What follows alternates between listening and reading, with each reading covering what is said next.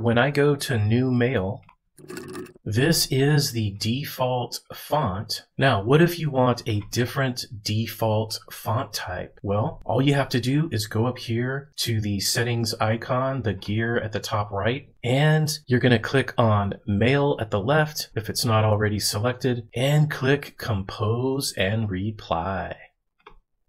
And here is where you'll see your email signature and where you can customize it. Further down below that, we're going to see message format. Okay, in here, you're going to see where you can set the default font right here and the default font size. All right, once you've made all of those selections, just come down to the bottom and click Save. Okay, so now when we close out of this and we start a new email, you can see that the default font has changed to my new selection.